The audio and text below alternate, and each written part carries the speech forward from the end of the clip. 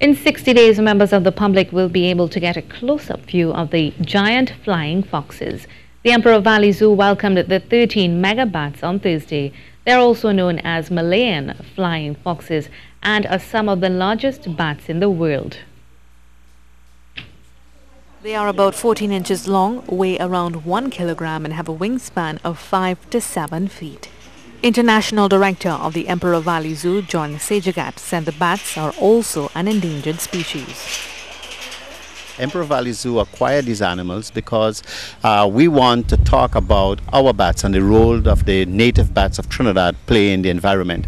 And to do that, the hook is to get a species that will allow people to develop an awareness for bats, something charismatic, something big, something unusual, something that will make a great addition to the Emperor Valley Zoo's animal collection.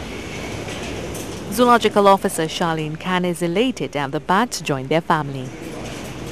It's so fascinating and it will be so educational because we've also got local bats. Now these are megabats, first of its kind in our country, and now I've read so much about it, worked with these bats before, and I've seen them in the wild actually, in the land down under in Australia. So to see them in the wild and now to see them right here at our very own zoo, it's just mind-blowing. There is a 60-day quarantine process that must be followed before the megabats are introduced to the public. This is just part of the regulations by the Chief Technical Officer from the Ministry of Agriculture. Once they complete that 60-day quarantine, they would then be going on display. However, during that time, the Emperor Valley Zoo will be giving you updates. Although flying foxes are important pollinators and seed dispersers for large tropical trees, they are in serious decline throughout much of their range due to destruction of their forest habitats.